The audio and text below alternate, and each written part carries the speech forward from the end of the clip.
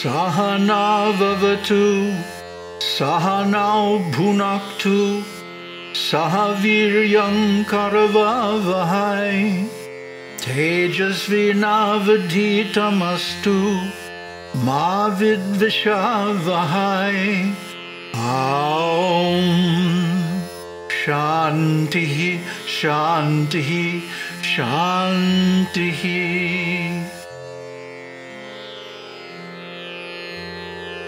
Aum. Tisro ratrir yadavatsir grehe me, Nashnan brahmanatitir namasyaha. Namastestu brahman svastimestu, tasmat pratitrin varan vrinishva. O Brahmana, since you have lived in my house for 3 nights without food, a guest and adorable person as you are, let my salutations be to you, and let good accrue to me by averting the fault arising from that lapse. Ask for 3 boons, 1 in respect of each night. Namaste. So here, finally, death speaks. And what kind of a person is he? What kind of a being is he? Well, first of all, he's an expansion of Shiva. Shiva as Ta, gives distress to people by taking away their lives. But the problem is we created these lives in the first place. We fabricated them. So, by the law of nature, what goes up, what will come down. What was made will become unmade. Who is born will also die. That's the law of the universe. That's the law of time. But since we are dealing here with a divine being, it's really extraordinary, his attitude towards Nachikéta. He's very apologetic, extremely polite, and follows the principles of Dharma to the letter. I mean, Yamaraj is also known as Dharmaraj, the king or the demigod in charge of Dharma, which is proper behavior, niti. We went over that last time. Niti and suniti in the names of Shiva are law and order, proper behavior, and also the administration of that truth. So he is both. He's the judge, the jury, and the executioner, literally. So this is death. This is Shiva as death. And what does he say? Brahman, O Brahmana, yat avapsihi, you have lived in my house, grihe me, tisra ratri, for 3 nights, anashna, without eating, atitihi, a guest, namasyaha, worthy of being saluted. Therefore, namate astu, Brahman, O Brahmana, obeisances unto you. Swasti me tasmat, therefore let me gain good fortune by treating you according to the rules of Dharma. And so therefore you can ask, Vrinishva, ask for trinvaran, 3 boons, prati, appropriately.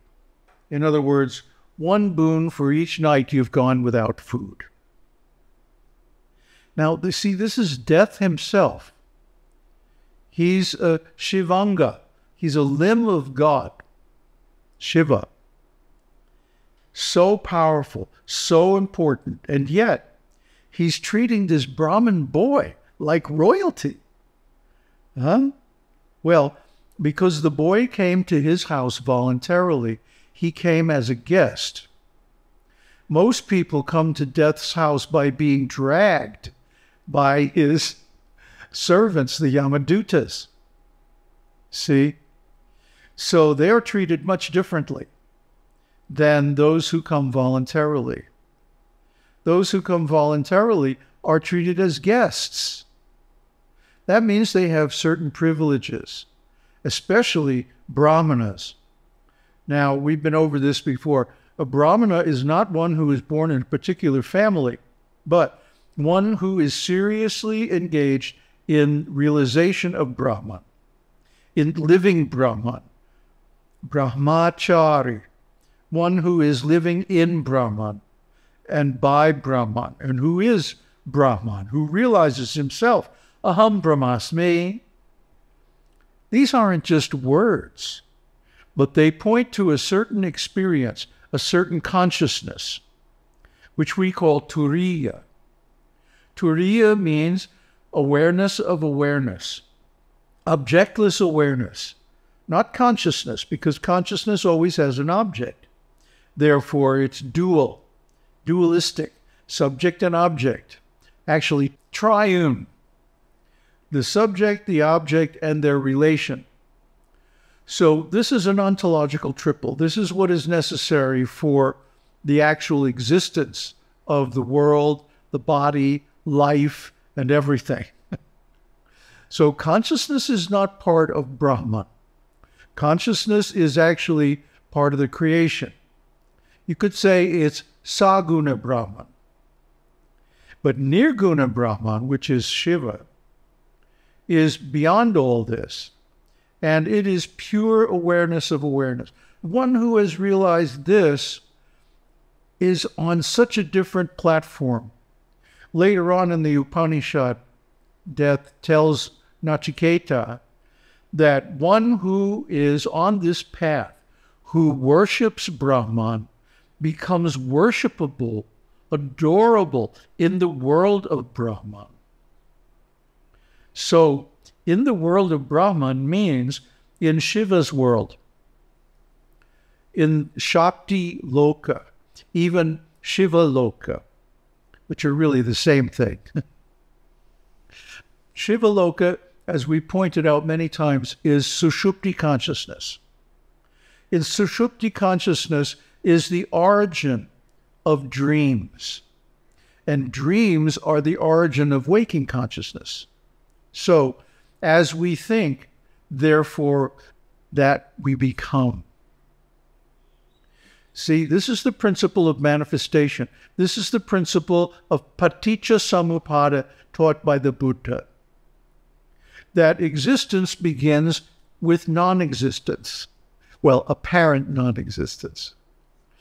Because even if you are in the void, if you're in sushupti, if you're in emptiness, where nothing can become, nothing can go into existence, you're still there. And that means it's a state of consciousness, because you are perceiving nothingness, emptiness, the void. So because it's a perception, even though it's a non-perception, it's part of consciousness. It's an object of consciousness. Oh, I'm seeing nothing. I'm experiencing the void. You can know this. So, as an object of knowledge, it must be consciousness, because it has to be dualistic. You see, once you understand consciousness, you can deal with everything. You can know everything, because you understand the root ontology that is at the root or basis of everything.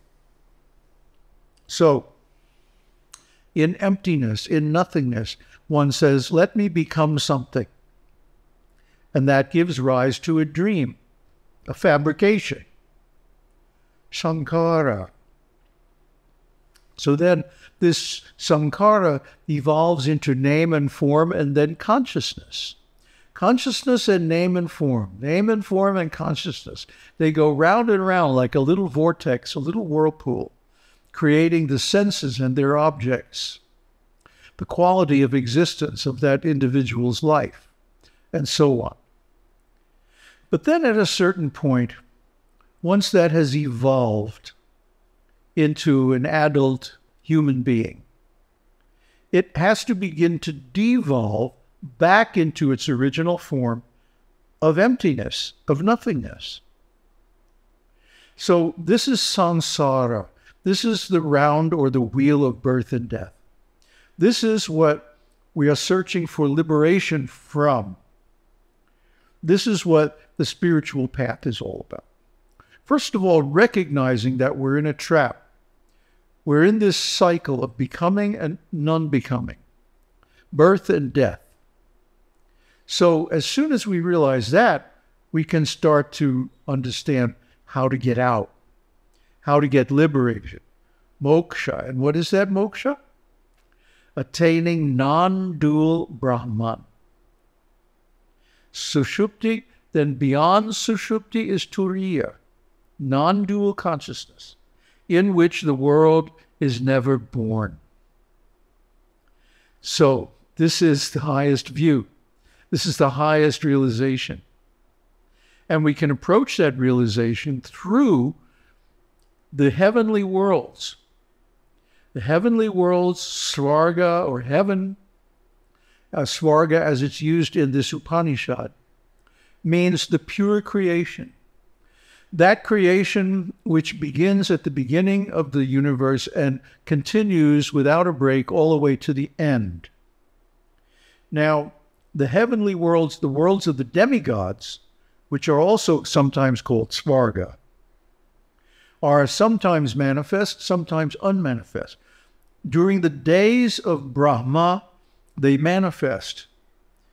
Then this is called the Mahakalpa. And at the end of a Mahakalpa, the end of the day of Brahman, the night of Brahma sees all these worlds plunged into darkness, unmanifest. And then again, at the beginning of Brahma's day, they come into being. So the cycle of birth and death of samsara applies even to the worlds, even to the planets of the demigods and the demigods themselves.